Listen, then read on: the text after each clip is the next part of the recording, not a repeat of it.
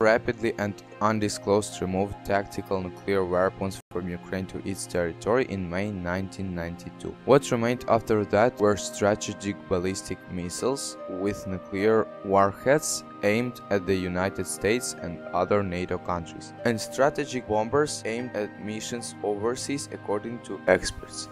The last strategic nuclear weapon was withdrawn in June 1996.